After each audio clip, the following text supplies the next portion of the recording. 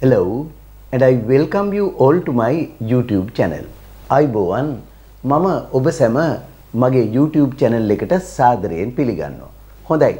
ඔන්න අද දවසේදී මම ඔබට ඔබේ වචන දැනුම ඒ වගේම ව්‍යාකරණ දැනුම වර්ධනය කරගන්න අවශ්‍ය තවත් විශේෂ වචන දෙකක් උගන්වන්නයි යන්නේ. අද මම උගන්වන්න යන්නේ ඉංග්‍රීසි භාෂාවේ තියෙන තවත් වැදගත්ම වචන වර්ග වලින් එකක්. In English language, there are number of different words that we need to use in our day-to-day speech or day-to-day writing, and even when we are reading English, we need these words. This word class is called determiners. මේ වචන පන්තියට කියන්නේ determiners කියලා. අපි බලමු මොනවද කියලා. Welcome to Jayatissa Athaudahetti YouTube channel. ඉංග්‍රීසි භාෂාවේ තියෙන වචන වර්ග වලින් තවත් වැදගත්ම වචන වර්ගයක් තමයි determiners කියන්නේ. determiners වලින් කෙරෙන්නේ නාමපදය පිළිබඳව නිර්ණයක් කරනවා. නිර්ණක පද කියලා අපිට මේවට කියන්න පුළුවන්.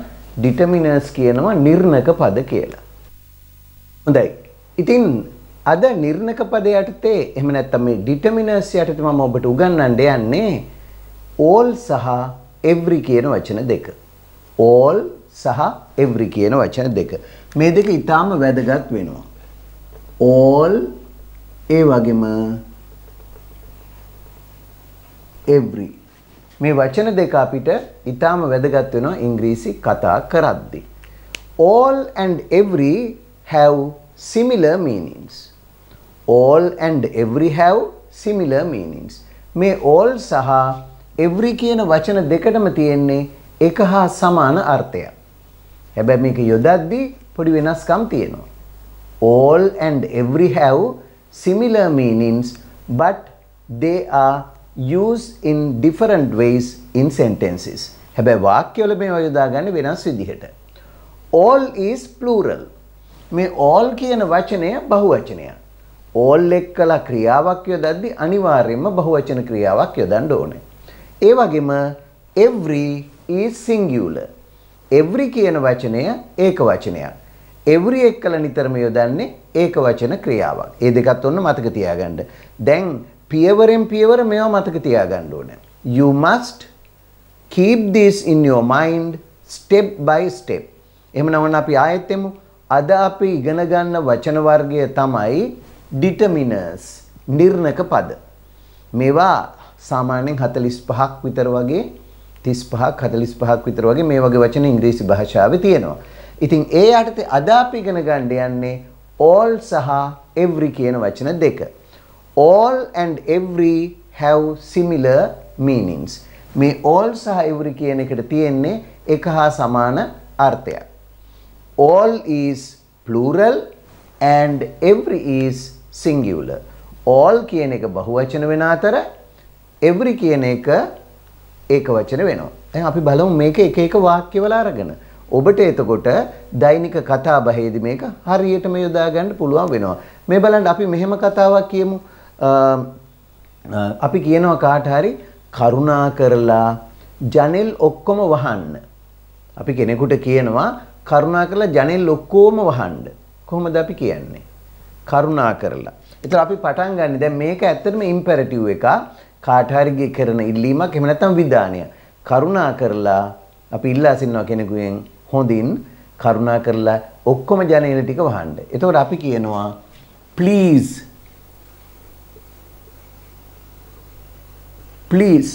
කරුණා කරලා. ඊළඟට දැන් ක්‍රියාවෙන් පටන් අපි කියන්නේ නැහැ ඔයා වහන්න කියලා. ඒකින්ද කෙලින්ම ක්‍රියාව ගන්නවා. මොකද්ද? වහනවට close. please close. කරුණා කරලා වහන්න ඔක්කොම ජනෙල් ටික. එහෙනම් ඔක්කොම කියන්නේ මෙන්න මේ all කියන එක ගන්නවා. all the windows. හරි. මම හිතනවා ඔබට තේරුම් ගන්න පුළුවන් වුණා කියලා. හොඳට බලන්න. please close all the windows.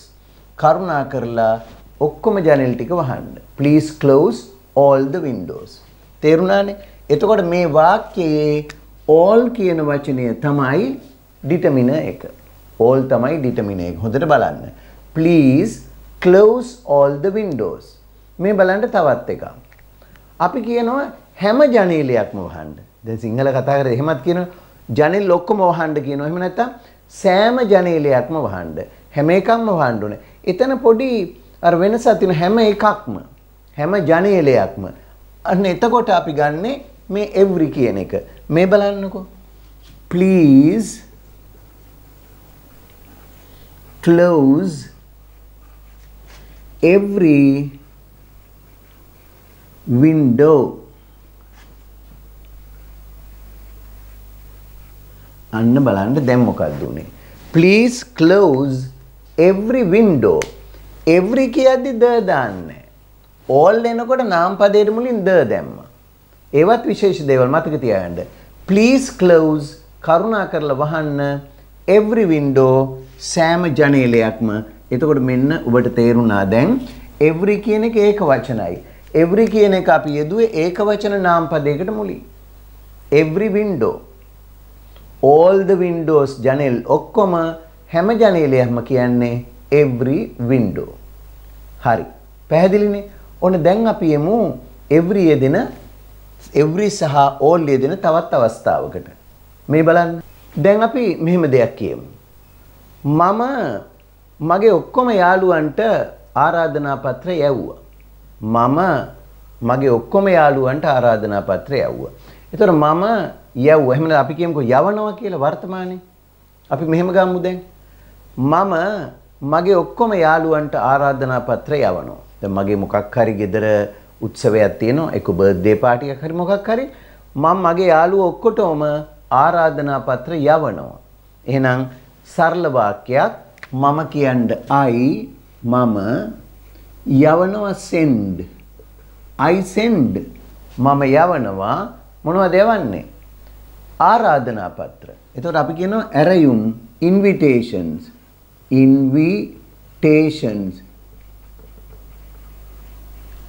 I send invitations. මම යවනවා ආරාධනා පත්‍ර ඔක්කොටම to all my friends.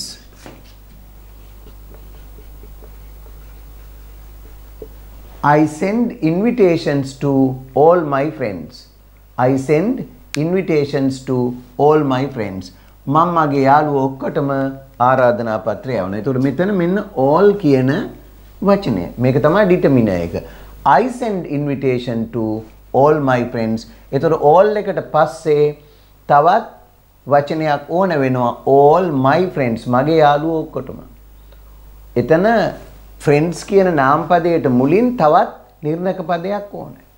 ඒ කියන්නේ තවත් විශේෂණ පදයක් හරි මොකක් හරි ඕනේ. මේ බලන්න all my friends, all the friends ඒ වගේ.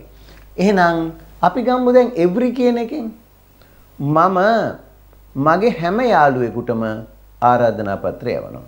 මම මගේ හැම යාළුවෙකුටම ආරාධනා පත්‍රය යාළුවෝ ඔක්කොටම කියන එක වෙනස් විදිහකට කියනවා. මම මගේ හැම යාළුවෙකුටම ආරාධනා පත්‍රය යවනවා. කියමු අපි කොහොමද බලන්න. මෙන්න කියන හැටි. I අර වගේම I මම යවනවා send. මම යවනවා මොනවද මම යවන්නේ? invitations. invitations. I send invitations. මම යවනවා ආරාධනා පත්‍ර මට ඉන්න හැම යාළුවෙකුටම to every කියන්නේ සෑම.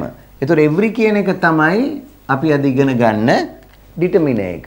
ඒතකොට බලන්න නැවතත් I send invitations to every friend.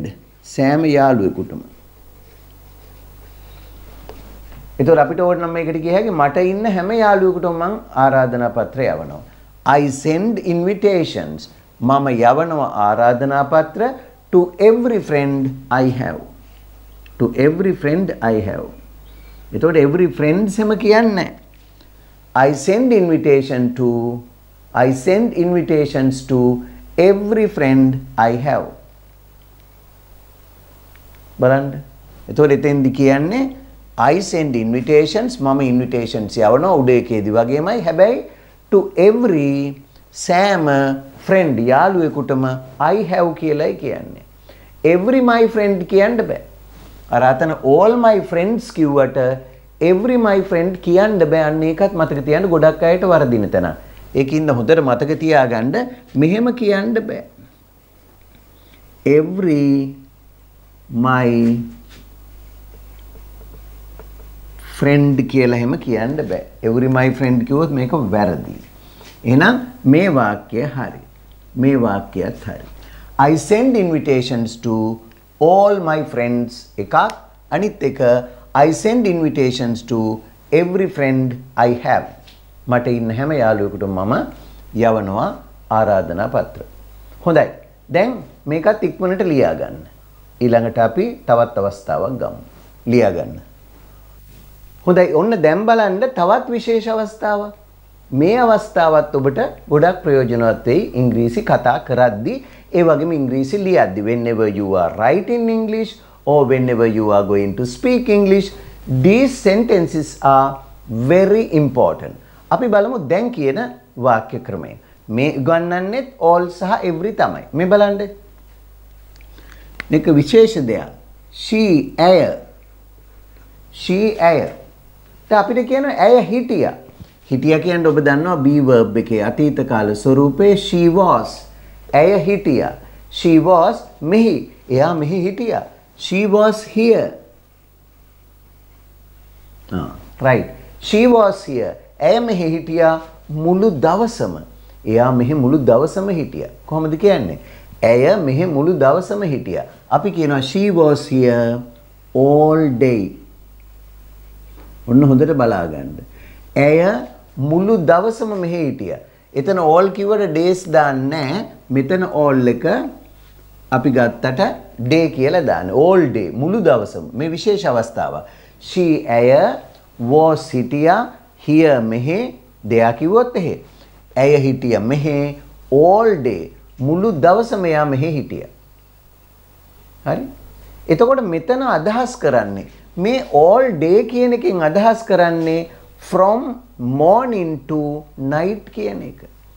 මේකේ තේරුම වෙනස් වෙනවනේ බලන්නකෝ. she was here all day කියන එකෙන් ඔබ අදහස් කරන්න ඕනේ කවුරු හරි කෙනෙක් ඉංග්‍රීසියෙන් එහෙම කිව්වොත් මුළු දවසම කියන්නේ from morning to night. උදේ ඉඳන් රෑ වෙනකන් හිටියා. කවුරු හරි යාළුවෙක් ඇවිල්ලා ඔයාගේ ගෙදර උදේ ඉඳන් රෑ වෙනකන් හිටියානම් if a friend came to your house and he stayed there from morning to night, you can say he was here all day. He was here all day කියලා කියන්න පුළුවන්. ඒ වගේම ඇය නම් she was here all day. ඇය මෙහි හිටියා මුළු දවසම. ඔයාගේ යාළුවා ගෑනු ළමයෙක් නම් she was here all day. පිරිමි ළමෙක් නම් ඔයාගේ යාළුවෙක් ඇවිල්ලා ගෙදර හිටියේ he was here all day කියලා කියන්න පුළුවන්. he or she. දැන් අපි බලමු මේකම every දාලා. ඔන්න බලන්න එතකොට වෙනස් වෙන හැටි. මේක හරි වැදගත්. ඉගෙන ගන්න මේ පාඩම. මොකද අපි කියනවා මෙහෙම. she ඇය was here ඇය she ඇය was හිටියා here මෙහි හැමදාම every day. දැන් බලන්නකො වෙනස් වෙන හැටි. all day කිව්වොත් එතන තේරුම මුළු දවසම කියන එක. all day මුළු දවසම. හැබැයි every day කියනකො ඔබ අහලා තියෙනවා ඔබ දැකලා තියෙනවා හැමදාම කියන්නයි every day කියන්නේ. she was here every day. එතකොට මේකේ අදහස මොකද්ද? අරිට වඩා සම්පූර්ණයෙන් වෙනස්. all day කිව්වේ from morning to night උදේ ඉඳන් රෑ වෙනකම්. හැබැයි every day කියලා කියන්නේ හැමදාකම. ඒ කියන්නේ Monday හිටියා, Tuesday හිටියා, Wednesday හිටියා. අන්න ඒ වගේ දවස් ගන්න ඔක්කොම කියන්නේ. she was here every day. හැමදාම එයා හිටියා. ඒ කියන්නේ සතිය හැමදාම හිටියා. සඳුදාව මෙහෙ සඳුදාත් හිටියා, අඟහරුවාද හිටියා, බදාදාත් හිටියා. Monday she was here on Tuesday, she was here on Wednesday, she was here on Thursday. ඒ වගේ හැම දවසකම හිටියා නම් අපි කියන්නේ she ඇය was හිටියා here මෙහි every day හැමදාම හිටියා. බලන්න මේ වචන දෙක කොච්චර ප්‍රයෝජනවත්ද කියලා. හොඳට මේවා ඉගෙන ගන්න. ඒ වගේම කතා කරද්දී භාවිත කරන්න උත්සාහ ගන්න. එහෙමනම් ඔන්න දැන් අපි every ඒ වගේම all කියන වචන දෙකේ දැන් තවත් විශේෂ අවස්ථාවක් ඉගෙන ගත්තේ. තේරුම මෙතෙන්දි ගොඩාක් වෙනස් වෙනවා. දැන් මේකත් පැහැදිලිව ලියා ගන්න. දැන් අපි එහෙනම් එමු තවත් විශේෂ අවස්ථාවකට. මේ බලන්න. ඔක්කොම ළමයින්ට ආදරය අවශ්‍යයි. ඔක්කොම ළමයින්ට ආදරය අවශ්‍යයි. කොහොමද අපි කියන්නේ? ඔක්කොම all. ඒතර බහුවචනයක් එන්නේ. ඔක්කොම ළමයි නම් all children. all children ඔක්කොම ළමයි. ඔක්කොම ළමයින්ට අවශ්‍ය නම් all children need. ඔක්කොම ළමයින්ට all children need මොනවද? love ආදරය. all children need love. ඔක්කොම ළමයින්ට ආදරය අවශ්‍යයි. ඒතර මෙතන ඔක්කොම කියන්නේ all. සියලුම. ඔක්කොම ළමයින්ට ආදරය අවශ්‍යයි. all children need love. එහෙනම් ඒ වගේම බලමු දැන් මේක every දාලා. ඔන්න බලන්න every එනකොට මම කිව්වා ක්‍රියාව ඒක වචන වෙන්න ඕන. මේ බලන්න. every children කියන්න බෑ දැන්. every ආවොත් අනිවාර්යයෙන්ම ඒක වචනයක් දෙන්න. එහෙනම් children එකේ ඒක වචනය child වෙන්න ඕන. සෑම ළමයෙකුටම every child. එතකොට ක්‍රියාවත් ඒක වචන කරනවා. need එකට s දාන ඔබ දන්නවා ඕනම ක්‍රියාපදයක් ඉංග්‍රීසි භාෂාවේ ඒක වචන කරගන්නේ s එකක් එකතු කරලා. එතකොට every child සෑම ළමයෙකුටම අවශ්‍යයි needs love. බලන්න කොච්චර ලේසිද ඒ වගේම කොච්චර වැදගත්ද කියලා. every child needs love. එහෙනම් every කියන්නේ සෑම child ළමයෙකුටම needs love. ආදරය අවශ්‍යයි. all children need love. ඔක්කොම ළමයින්ට ආදරය අවශ්‍යයි. සෑම ළමයෙකුටම ආදරය අවශ්‍යයි. every child needs love. එහෙමනම් ඔන්න all සහ every කියන්නේ ඉංග්‍රීසි භාෂාවේ තියෙන වචන වර්ග වලින් තවත් නිතර අවශ්‍ය වෙන වැදගත් වචනයක්. determiners කියලා අපි ඒව හඳුන්වනවා. ඉතින් මේ determiners දෙක යෙදෙන අවස්ථා කීපයක් ඔයා ඉගෙන ගත්තා. අදින් පස්සේ වරද්දන්න නැතුව මේක ලියන්න පුළුවන්. ඔබ දන්නවද මම මේක ඇත්තටම මම මේ every කියන එක ඉගෙන ගත්තේ එක වාක්‍යයක් ඔළුවේ තියාගෙන. මට හිතෙනවා පාඩම අවසන් කරන්න මත්තෙන් ඒ වාක්‍යයත් ඔබට කියලා දෙන්න. මොකද every කියන එක ඒක වචනයක් කියලා කිව්වනේ. එතකොට මම මේක ඉගෙන ගත්තේ මෙන්න මේ වාක්‍යයෙන් තමයි. every වලට පස්සේ නිතරම යෙදෙන්නේ ඒක වචනයක්. ඒක නිසා මම මෙන්න මේ වාක්‍ය මම හැමදාම මතක තියාගෙන මේ වාක්‍ය ක්‍රමය ඉගෙන ගත්තා. මොකක්ද මේ බලන්න. every ඊට පස්සේ දෙන්නේ ඒක වචනයක්. every king සෑම රජ කෙනෙක්ම. every king is අන්න බලන්න ක්‍රියාවේ දෙන්නේ ඒක වචනෙන්. every එකල is දෙන්නේ. every king is a man. සෑම රජ කෙනෙක්ම. every king is වෙනවා a man මිනිහෙක්. සෑම රජෙක්ම මිනිහෙක්. but ඒ වුණාට සෑම මිනිහෙක්ම every man ඒ වුණාට සෑම මිනිහෙක්ම but every man is not a king. මට අමතක වෙන්නෙම නෑ මේක.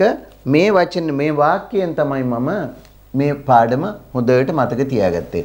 every එකලා ඒක වචන ක්‍රියා මේ නාමපදයක්. every king සෑම රජෙක්ම is වෙනවා a man මිනිහෙක්. සෑම රජෙක්ම මිනිහෙක්. but එහෙත් every සෑම මිනිහෙක්ම කියද්දී ඒක වචන නාමපදය ක්‍රියාවත් ඒක වචනයි. is නැති අර්ථයෙන් not. එහෙනම් ඒකත් මතක තියාගන්න. every king is a man but every man is not a king. සෑම රජෙක්ම මිනිහෙක්. එහෙත් සෑම මිනිහෙක්ම රජෙක් නොවේ. ඔන්න ඔය වාක්‍යයත් සමග අද දවසේ ඉගෙන ගත්ත මේ පාඩමත් මතකයේ තියාගන්න. ඒ වගේම දෛනික කතා බහේදී ලිවීමේදී භාවිත කරන්න කියවද්දි තේරුම් ගන්න ඔබට ගොඩාක් වැදගත් වෙයි මේ ඉගෙනගත්තු වචන දෙක. එහෙමනම් අදත් සමුගන්න මොහොතේ මම ඔබෙන් ඉල්ලා සිටිනවා ඔබ තාමත් මගේ channel එක subscribe කරලා නැත්නම් දැන් මම subscribe කරන්න. ඒ වගේම මේ bell icon එක click කරලා මේ වගේ අලුත් පාඩම් මම නිතරම upload කරනවා. ඒව බලලා ඔයාගේ ඉංග්‍රීසි දැනුම වර්ධනය කරගන්න පාඩමක් දාපු ගමන්ම පාඩමක් අප්ලෝඩ් කරපු ගමන්ම ඔබට notification එකක් ගෙන්න ගන්න bell icon එක click කරන්නත් අමතක කරන්න එපා. ඉතින් මේ ඔක්කොටමත් වඩා වැදගත් වෙනවා ඔබ මේ පාඩම් පිළිබඳ ඔබේ අදහස්, උදහස්, යෝජනා, ඒ වගේම චෝදනා වුණත් තිබෙනවා නම් පහළ comments වල දාන්නත් අමතක කරන්න එපා. හොඳයි ඉතින් ආයෙත් දවසක තවත් determiner පාඩමක් අරගෙන ඔබ හමුවට එන්න බලාපොරොත්තු වෙමින් අදට සමුගන්නවා. Goodbye and good luck.